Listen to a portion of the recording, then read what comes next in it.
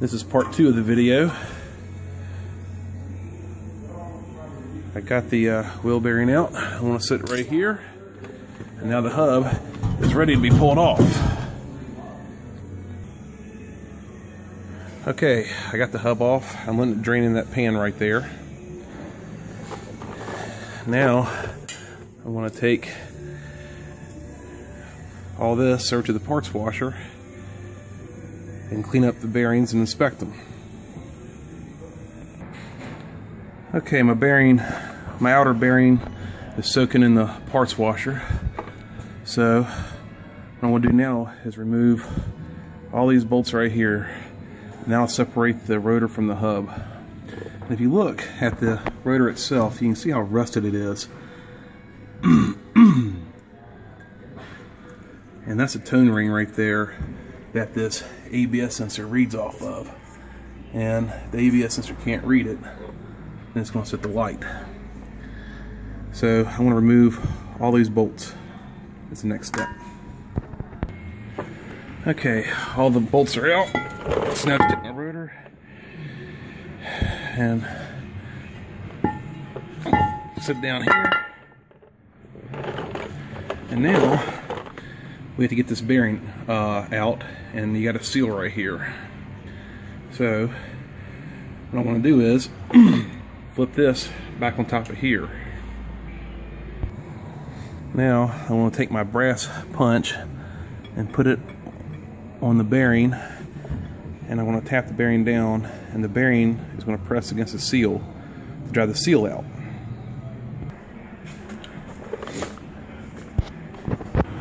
Okay, I knocked out the wheel bearing through the back side of the hub here. So take the hub and slide it off, and pull out the new wheel bearing, or the old wheel bearing here.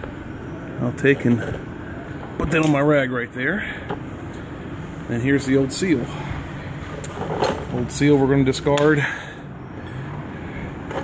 The old rotor, we're going to discard that too. Now what I want to do is I want to clean up my hub unit and my inner and outer bearings. Okay, I got my hub all cleaned out. Took to the parts washer. And after the parts washer, I brake cleaned it to get any kind of residue off. If you're replacing the wheel bearings right here, or the seals, or the races you have to drive out, that's one race, and then the other one's on the other side.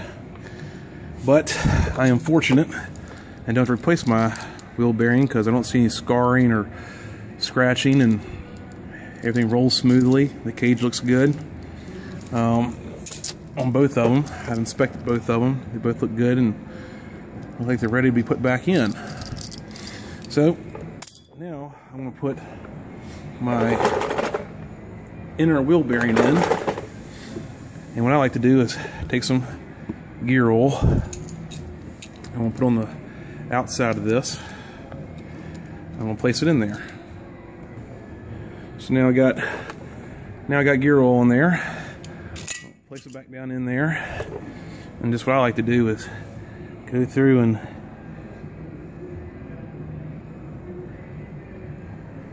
put a little in there, and I'll take and spin it around a little bit. So that way, when you go on your test drive, your bearings aren't completely dry. Now the next step is I'm going to put the seal in.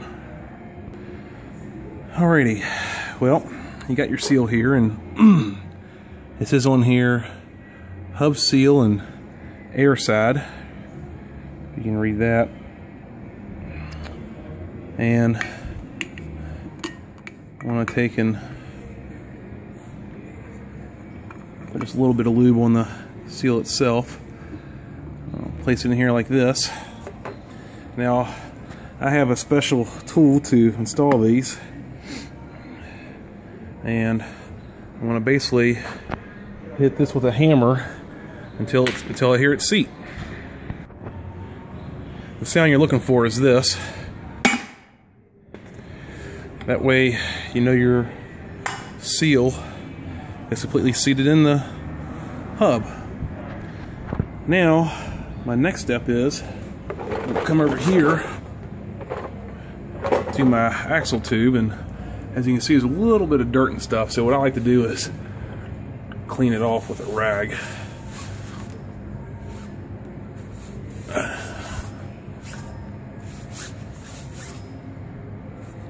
Make it nice. And then another thing I like to do is just put this right here on here like that, and just lube it up a little bit. Now I'm going to install my hub. Okay, now before I install my hub, I need to put my rotor on.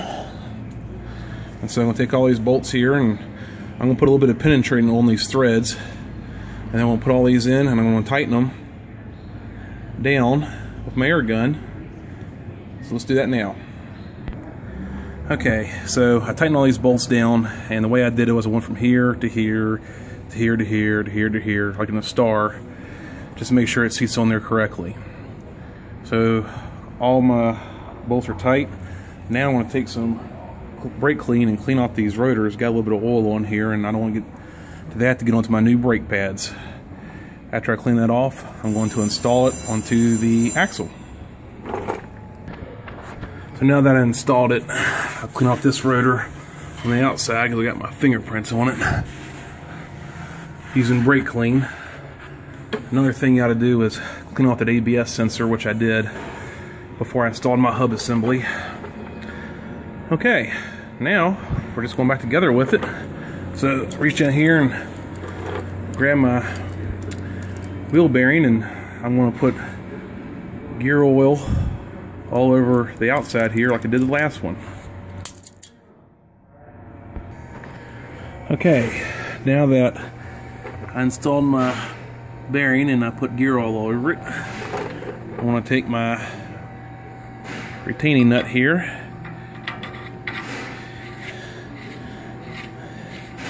install this by hand at first, then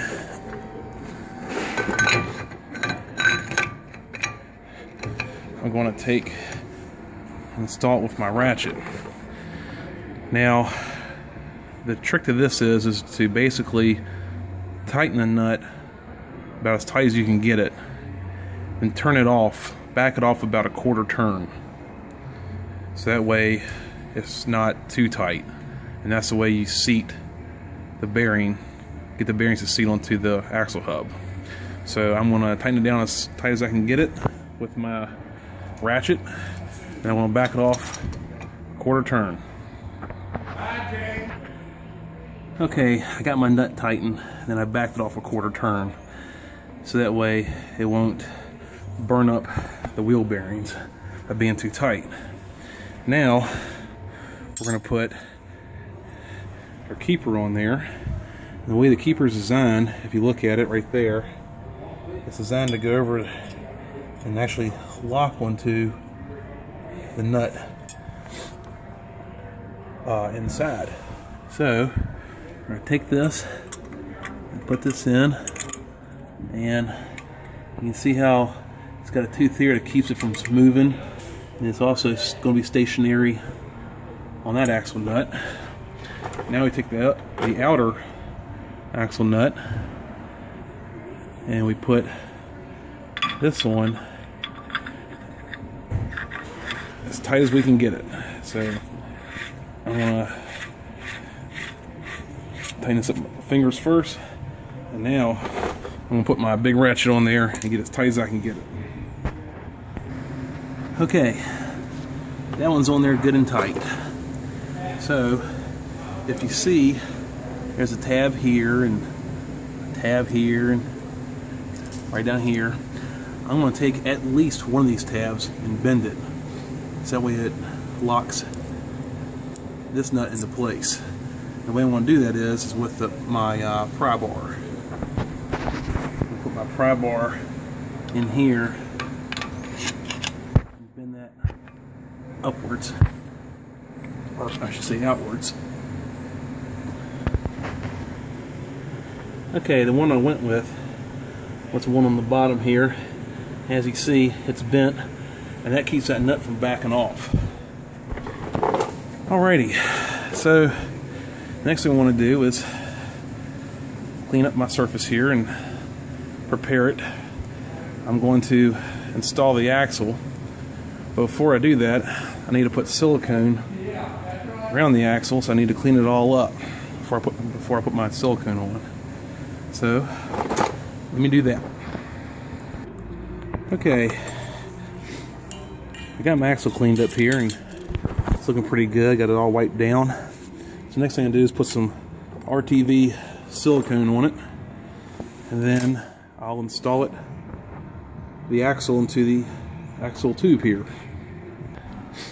Okay, I got silicone there on my axle, so now I'll just slide it in here, and it can be a little bit of a bear to install. This one I got lucky. Maybe. There we go. Now I'm going to tighten down all these nuts. Okay, the axle's installed.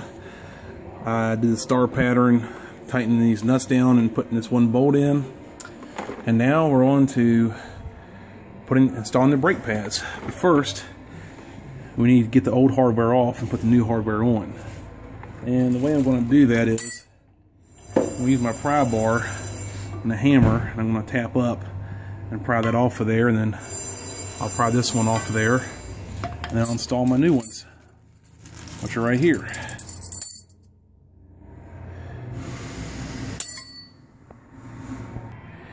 Okay, now that I got the hardware here installed, I'm going to pull the slide out and use some caliper grease to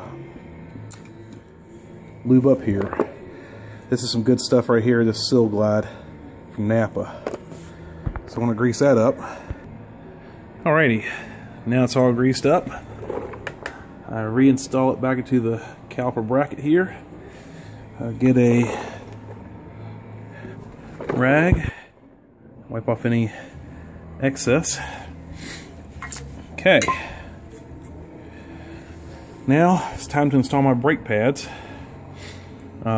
These are both on the same, get the same kind of cut on each side, so it doesn't matter which one goes on the inside or outside on this particular vehicle.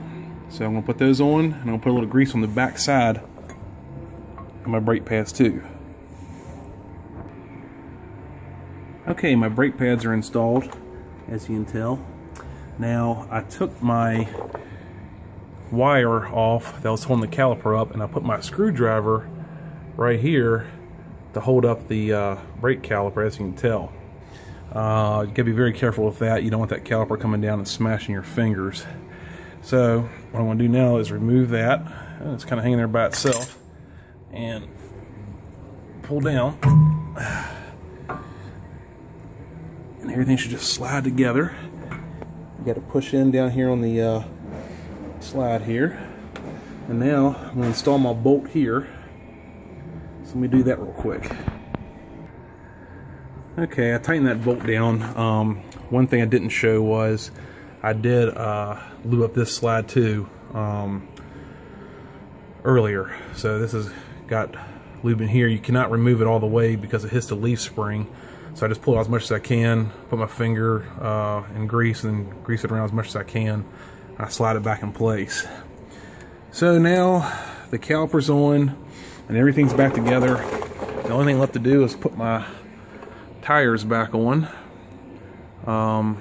And I can't forget about this bracket here. I put this bracket back on too. Put that back up there, and I'll put my tires on. And before I'm done, I'll pump the brakes several times. Make sure you do that because you don't want this thing rolling away on you and not having any brake pedal. So make sure whenever you do any brake job, before you move it, you pump the brakes several times and then back out slowly. So yeah, there's my video, and I appreciate you watching. And if you would, leave some comments, and we'll see you next time. And don't forget to subscribe to my channel. Thank you very much.